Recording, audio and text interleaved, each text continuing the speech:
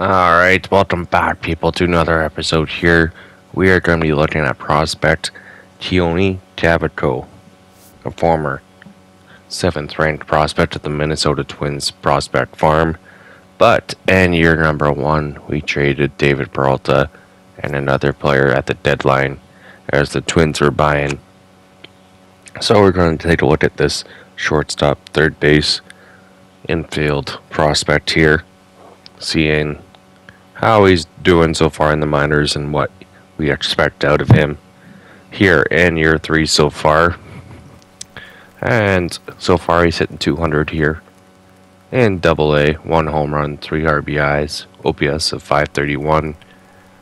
Keoni Cavaco is someone that we could hopefully have as possibly a depth third baseman for us in the system.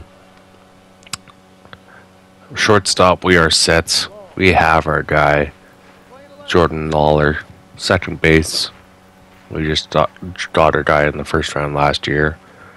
Third base, we have quite a bit of depth there. So if Cavaco can be that guy, we would gladly take him. But he is someone that has a lot of potential, but he just needs to grow into it. He could be an awesome fielder for us. If we trade Gerard Perdomo and another player, he could take their place in a year or 2. But right now, he's going to spend probably year 3 and the rest of Double-A. As he gets a hit into right field there, hopefully they store that at field and not an error. But he is someone that hopefully can get some power into, as he can hit the ball quite well. Got good contact on it. Someone that we're excited. But speaking of the first overall pick last year, Daryl Munoz, our first official at bat there, but he strikes out. I'm not looked there, but he'll get his own prospect profile eventually here. Enrique Encarnacion, another young player in our system that we're excited about, making his own profile at some point. But he will hit into a double play here, as we can't get any runs. Tulsa escapes the inning unharmed. A double play, and Encarnacion just gets jammed enough. Cavaco, not enough speed to stop that double play from happening. Alright, we get a look at Cavaco's fielding. He is someone that can play short or third base. We had got a lot of depth for that, but that's a hard hit ball. No chance there. We might even try him at first base too. But you also know he's expiring contract. He is older.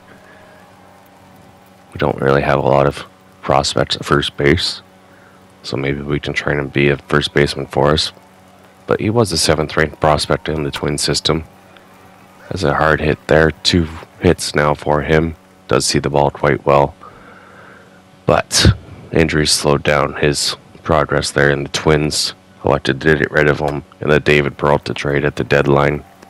So we're hoping he can be in the majors in the next year or 2. He can be that guy to step up. But nothing too major we're expecting out of him right away. But Daryl Munoz, hard hit, second baseman, next to play. We're just hoping he can be maybe a 20 home run guy. 10. If that, he might reach that.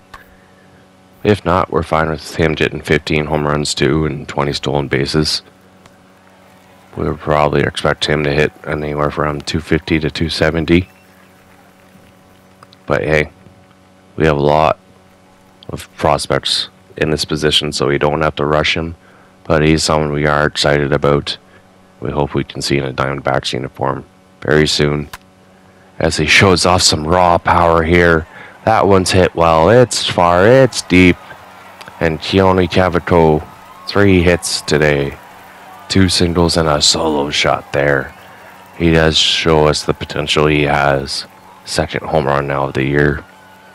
This man could be something special.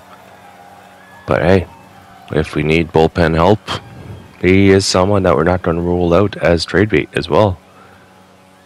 Because we do have a pretty stacked prospect farm right now. So honestly, If he helps us get ultimate closer in our bullpen, we might not be able to turn that trade down. But our infield, we love it. And he could be one of the faces, primary faces in our infield for years to come. Especially with Nick Ahmed no longer here. His contract expired last year. Realizing we have a lot of young players ready to come up in this system, the AA team, hopefully, is the start of that as they get a win here. Yeah, AJ Vukovic there too. He's slowly growing. He could have huge power for us. But Daryl Munoz is the player of the game. He had 2 home runs, 2 RBIs. Unfortunately, we couldn't see those, but hey, nice to see the first round pick. I should say not first overall. First round pick last year, Munoz stepping up. And want to just take a look here further in depth. See where he's at on the depth chart here.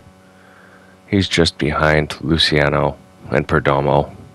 But Keoni Cavaco is someone that could be a huge help to us in this infield. 66 overall right now, so hopefully he can get closer to 70. Next year he'll be in AAA. 1 year in AAA, and hopefully he'll be up in the majors for us. Or he'll be on another team.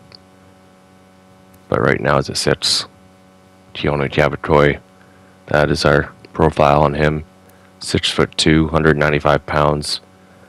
Would like him to add on maybe a little bit more weight to his frame, slender build, but hey, that's within training. And we got Blaze Alexander here in AAA as well, right behind him. Then you got Nick Lofton and Thomas Dardanus. So our shortstop pool is looking pretty promising.